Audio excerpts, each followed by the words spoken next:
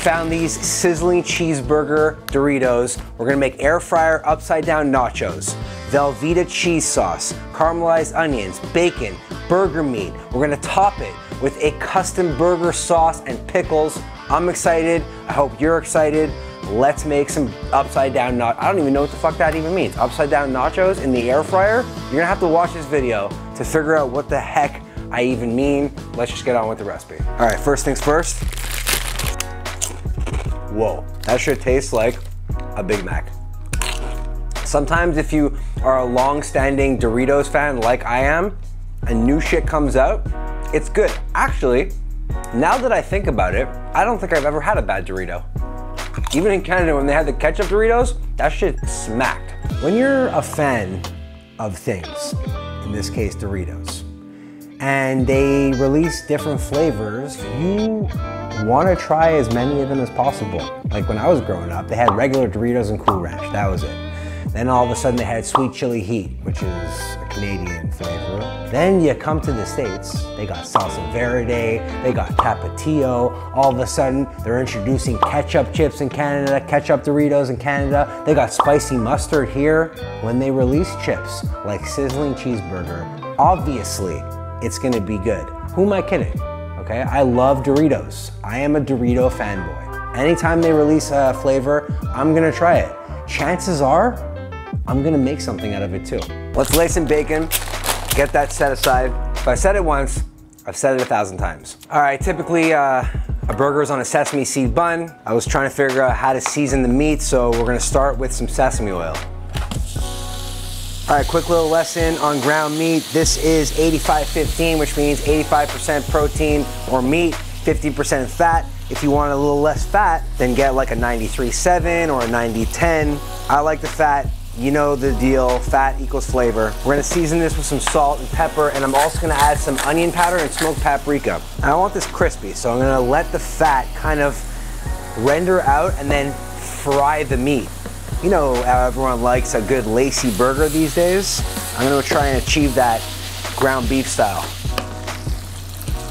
The good thing is, when you cook it down and it gets crispy, the oil, the grease, kind of cooks off. So I don't necessarily have to degrease this. Although if you were recreating this and you wanted to, I'm not gonna judge you. You'll also probably live longer. Let's give it a taste. Ouch.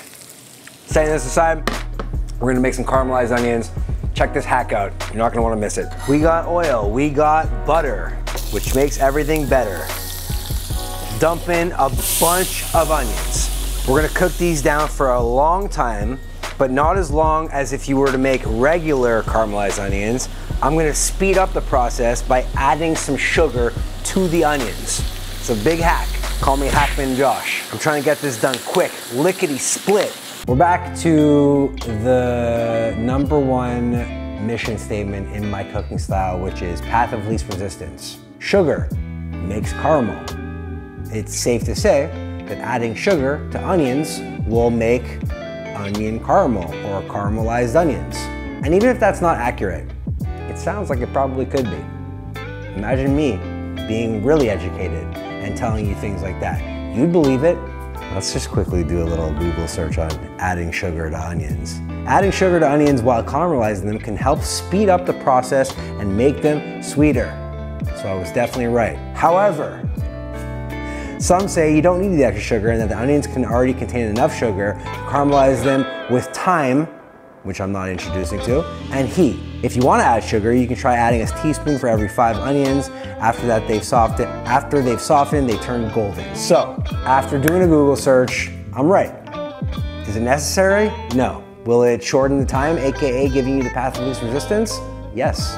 All right, whereas normal caramelized onions takes probably 45 minutes to an hour, this took about 15 minutes, roughly.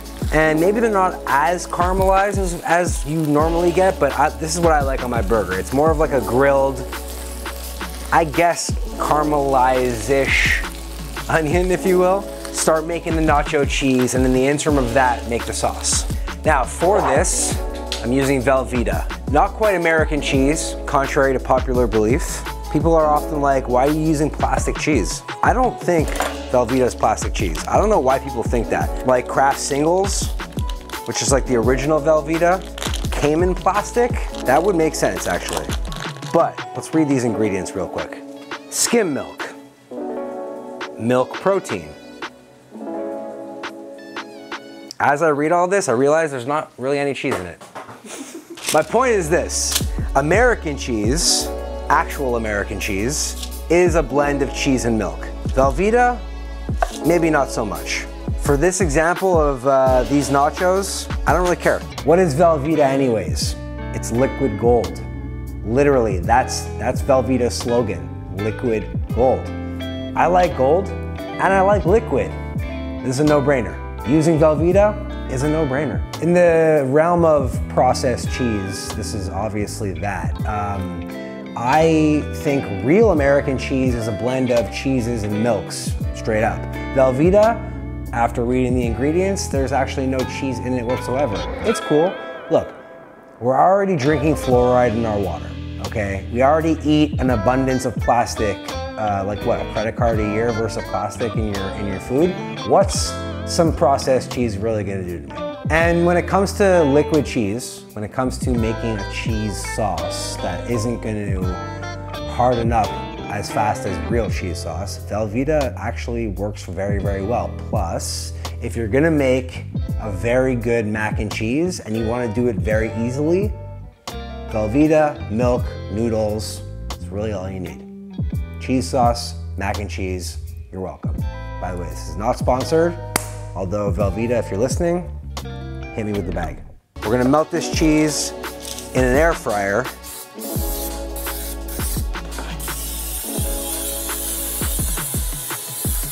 What do you mean? This is healthy. There's 0 calories in it.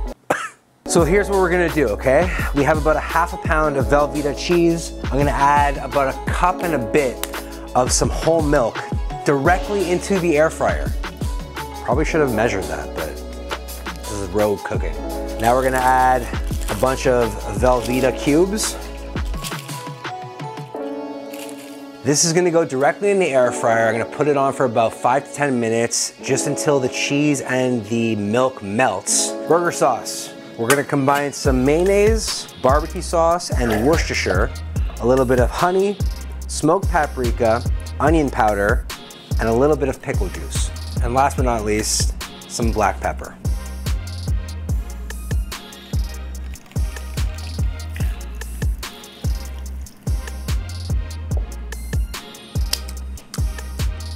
Good burger sauce. All right, I don't know what the hell is going on there. Maybe I added too much milk. That's okay. We'll add some more cheese.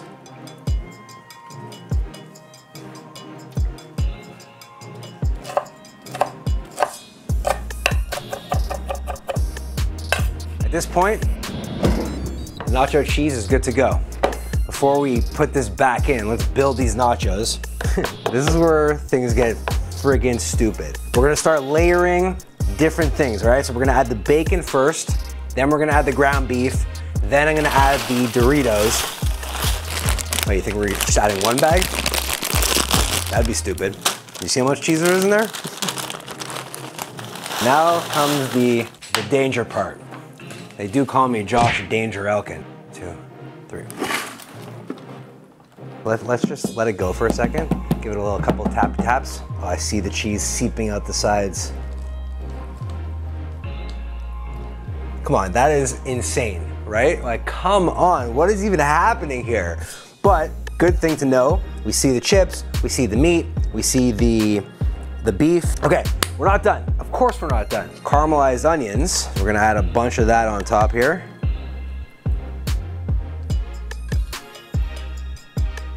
I also like pickles on mine, so we're gonna add a little bit of pickles going on like this. This looks like a cheeseburger nacho plate to me. I don't know about you guys. Wild. The nachos are always the craziest. Obviously, we're not done. We got this little sauce action going on here.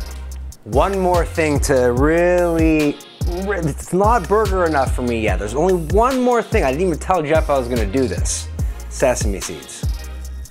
Ladies and gentlemen, Doritos cheeseburger nachos. Let's just go over what the situation is here. 2 pounds of nacho cheese, 1 pound of ground beef, half a pound of bacon, 2 large white onions, a bunch of sauce, and pickles, and a little bit of sesame seeds for garnish. You know what I have to do here?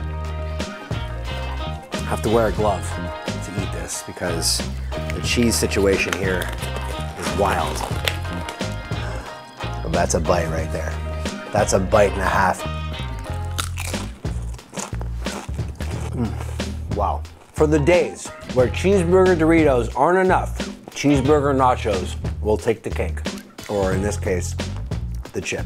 I know you guys want to see ridiculous things like this happen. Well, leave a comment letting me know what other dumb things I should make using Doritos. See you on the next one.